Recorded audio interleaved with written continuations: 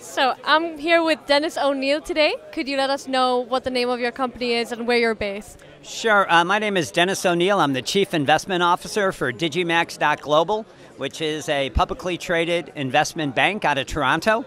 The ticker symbol is DIGI on the Canadian Stock Exchange, and we raise money globally for security token offerings.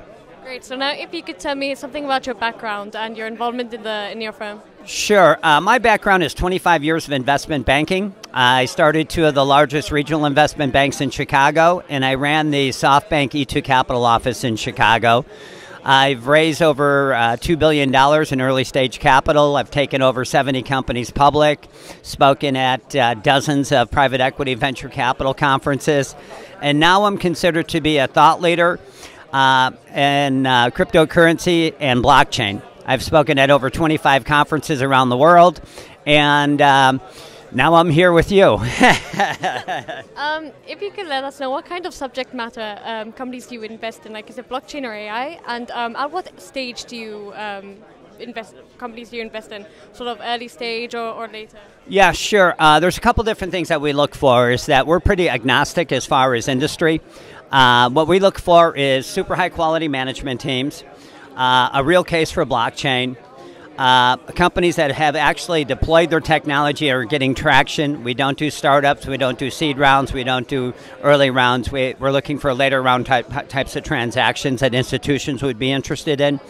And then we're looking for fair valuations, because the institutional investors, they're very, very sharp, and they like to get, they don't like to buy a lot of unicorns. They like to buy companies that are fairly valued in the marketplace.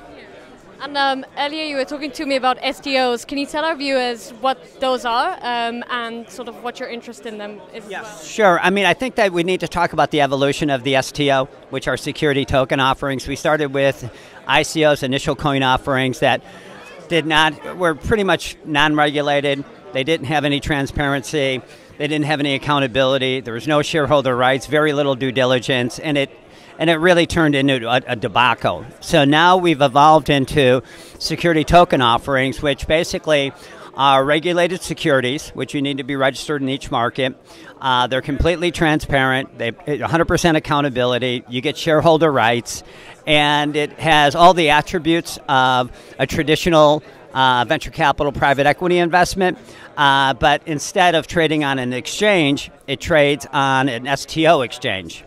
And one of the big advantages of that is that you have to understand is that when you're a public company in any market, typically what happens is that if you're going to buy a stock, first you call the broker takes the order, it goes through the brokerage firm, then it goes through a market maker, and then it goes through a clearinghouse, and then it goes through, in the United States, DTC, and then it goes through a transfer agent, and then your transaction settles 3 days later.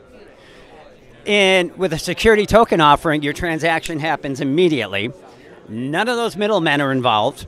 So you take a lot of you get rid of all the bloated middlemen, and where the criminals lie are in those middlemen. Those are the people that are notoriously create most of the criminal activity.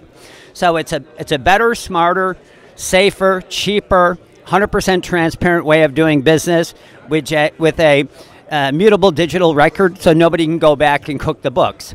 So it's just a better way to do business. Today there's been a lot of talk about due diligence when it comes to blockchain in Malta. How do you think STOs can sort of be a part of this? Sure. Well, anytime you're doing an STO, you're involving registering with the regulatory body, which means that you have an attorney or a law firm, which is ultimately responsible for the material that you write and get approved and get through. So obviously the private placement or whatever documentation that is required within each region, it's important that, obviously if you have a law firm, if it's a sizable law firm especially, signing off on it, I think that you're pretty safe that the information is accurate. I will say this, the STO market is at the beginning of the beginning of the beginning. We've only had 100 transactions globally done. 60 of them have been done in the United States through Reg D offerings. And there's there's a bunch of new STO exchanges that have launched. The problem is that there's very few STOs actually on those exchanges, and the volume is still very light. But I believe that we're at the beginning of the hockey stick, that these markets are going to grow exponentially, very quickly, very fast, and it's going to be driven by institutional investors that have transparency, accountability, shareholder rights, full due diligence, all the things that you would expect. And in fact, right now, the market's gone from 90% retail to 10% of institutions. Historically, now it's 90% institutions, 10% retail, driving all the trading and driving all the investment.